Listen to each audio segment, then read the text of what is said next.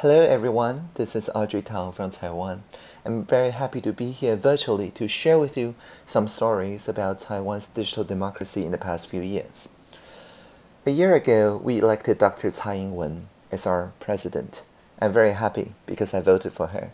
I voted for her because I live with 7 cats and 2 dogs, and she's a fellow animal lover with similar values such as marriage equality, cultural diversity, Aboriginal rights, and of course, animal welfare. And this is our first family. She's been tackling a lot of reforms needed, such as the pension reform and the judicial reform in Taiwan through collaboration with civil society. And this is unique because Taiwan's cabinet is an independent cabinet. Not only is the previous and the current premier all independent, there's more independent cabinet members than members of any party in the cabinet. And we are the first place in the Global Open Data Index for 2 years running now. All the systems built under 1 million euros need to be released as open data.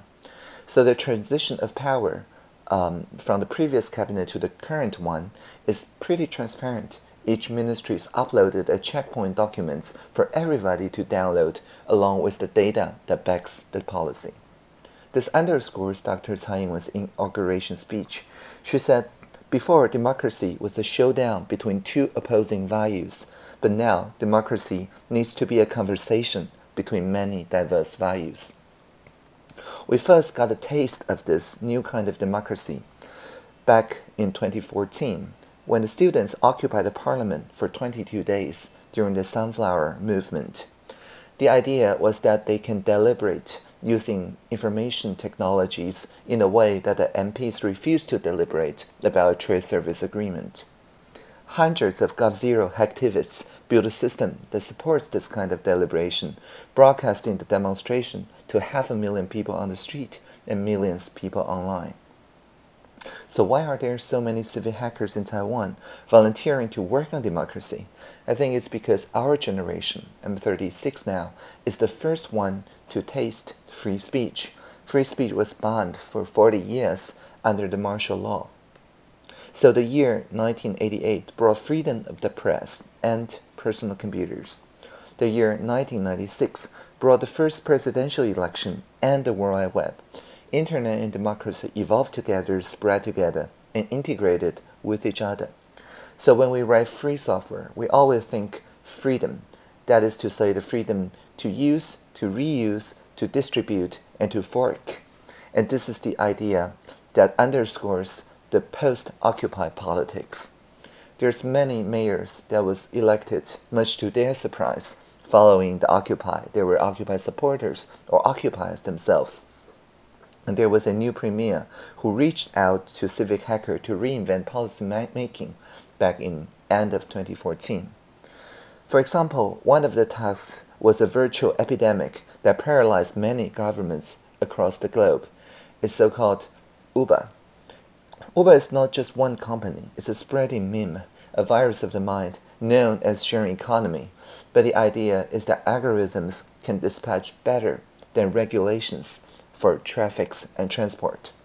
And governments initially couldn't do much about it. The Paris city, for example, shut down its office at the time, but the app just keeps running. So in 2014, Taipei City's taxi drivers surrounded the Ministry of Transport, also in protest. But memes are like biological virus. It lives in a different category. How do we negotiate with such an idea of the mind? So, at the time, Jacqueline Tsai, the minister in charge of cyberspace affairs, wanted a discussion that involves all stakeholders because we believe that deliberation, thinking deeply about something together, is an effective vaccine against such a virus of the mind. When everyone consider each other's position and form a consensus, we become immune to divisive PR campaigns in the future. So, for the facts, for collecting the experiences, we used the internet and asked everybody to contribute data and experiences correlated to the private car sharing economy, quote unquote. And we also used artificial intelligence to tally people's reactions to such facts. The idea is that we can then meet face to face. After the divergent phase, we meet and converge those feelings into ideas and the best ideas are the ideas that takes care of the most people's feelings. And finally, we can ratify the decision on things that we can all agree on and can live with.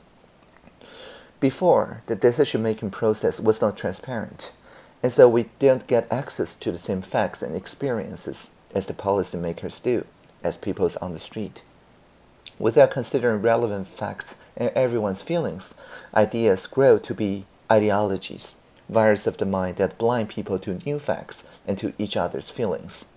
So always our first step is open data, but it is bidirectional. It is not just the government publishing data, but asking all the stakeholders to publish the studies, analysis, meeting records, and everything so everyone can be on the same page. And then, based on the interactive survey technology, we present participants in groups and show yes or no statements contributed by each other. And we say, if your feelings manage to radiate and resonate with the most kind of people across all the different kind of sides, then we agree to use those feelings as the basis for our policy making and our negotiation.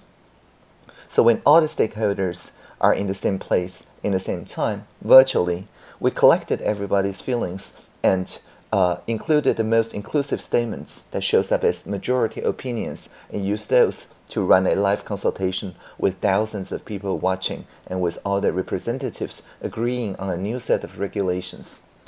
And so that was after this kind of deliberation, they will ratify last year a new kind of regulation that everybody can agree on. So taxis no longer need to be painted yellow, and app-based taxis are free to operate, but they need to display current driver identification, estimated fare, customer rating, insurance, and all sorts of different regulations that people come to expect. And so this is how we built an internal startup called the Public Digital Innovation Space after I became the digital minister. Because you see, this kind of deliberation was very costly to run, and our task is to figure out the technologies, the workflows, and the regulations that are needed so that this is an everyday process to all policymaking, not just controversial ones. And I run this with this ask.pdis.tw system where everybody can ask me questions. And in fact, I don't give exclusive interviews at all. All the journalists ask me questions publicly, and thousands of people receive my answers at the same time. And the same radical transparency principle also applies for lobbying. So lobbying is not a bad thing, but I often just point at a camera saying that this camera represents the stakeholders that are not in the room for today's lobbying. So when, for example, Uber's David Plouffe visited Taiwan, I ensure that everything is on the record and a full transcript is published immediately after the meeting so people can all see what was going on. So this kind of interactive roadmap for everybody, for all the stakeholders to go through is only possible with information technologies, but information technologies must not dictate the kind of people who can participate. We use the idea of assistive civic technology. That is to say, bringing technologies to people instead of asking everybody to come on some websites. So we use free software exclusively in our PDIS internal workplace. As you can see, this is a Trello-like Kanban board, but it is free software. And with the same spirit, we also built a platform called join.gov.tw that let people petition for the issues they think are important. And with 5,000 counter signatures, we agree to consider it properly. And all the regulations are announced 60 days in advance on this platform for people to chime in.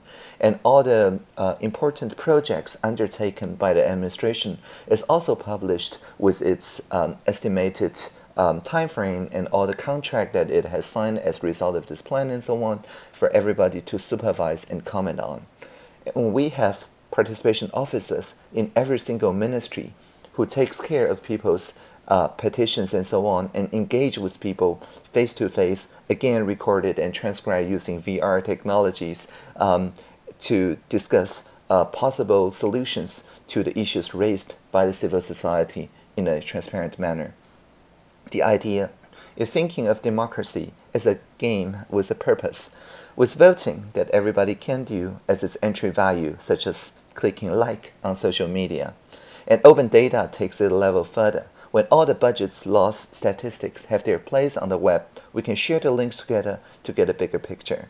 And forums such as join.gov.tw is very useful. When questions are answered, sometimes by ministers, in a timely fashion, it bridges the gap between public servants and the civil society. And then we can have meaningful consultations. And then we can have deliberations.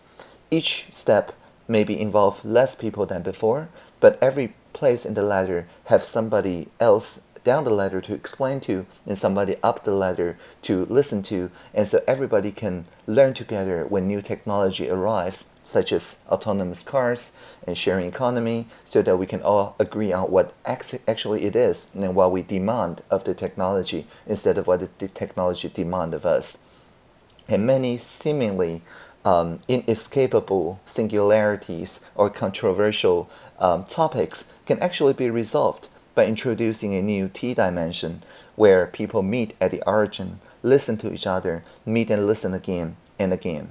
Through deliberation, we can build together not singularity, but a plurality among the multitude of people and animals and plants and rivers, and even more importantly, among our own past and future imagination of ourselves. And so I'd like to conclude my talk with another quote from President Tsai Ing-wen. She said, "We need to build a united democracy that is not hijacked by ideology, to build an efficient democracy that responds to the society and to the economy, and to build a pragmatic democracy that lets people take care of each other. And this is our experiment in reinventing democracy. We do so just by listening. And so let's all keep listening to each other, and thank you for listening."